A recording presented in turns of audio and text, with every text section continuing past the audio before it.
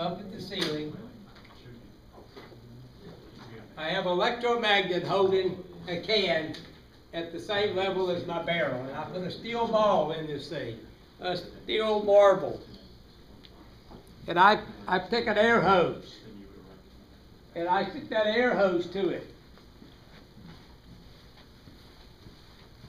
You can't see anything. All you can hear is the steel ball knocking the bottom out of the can just about, and ringing the can every single time, because as soon as the steel ball comes out of this barrel, it trips this micro switch right there, which turns this can loose, and the can starts falling, and the projectile goes right in the center of the can and puts a huge dent in a steel can, which proves clearly that what? Horizontal motion has nothing to do with vertical motion.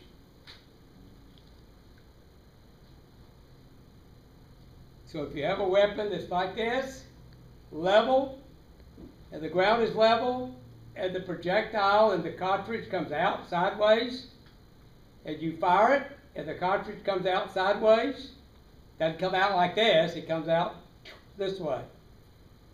The bullet and the cartridge will hit the ground at the same time. Horizontal motion has nothing to do with vertical motion.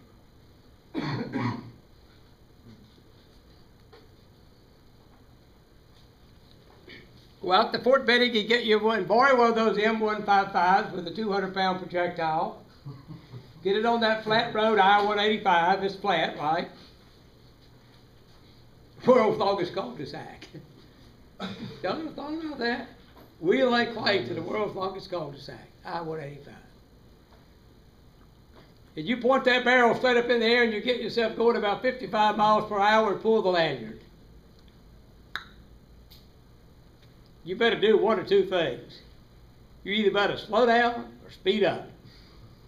Because if you remain at 55 miles per hour, that projectile is coming right back in your barrel. Right back in the barrel. Wind resistance has very little to do with the 200-pound projectile, I promise you. We used to, when I was in the service, we used to say, you know, you don't have to worry about the 155s because we can put them in your watch pocket. 45 miles away. Put them in your watch pocket. Put one round right after the other in your watch pocket.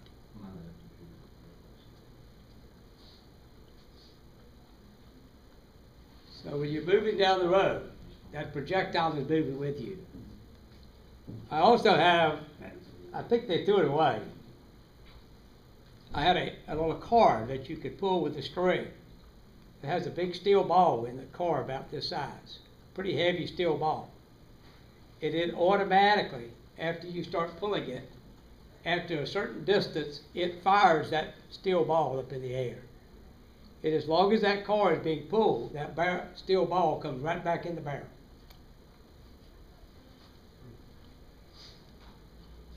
Is it time to go? 42. Is it past time to go? We got 43 more minutes. How much? 3 more minutes. No, I'm through.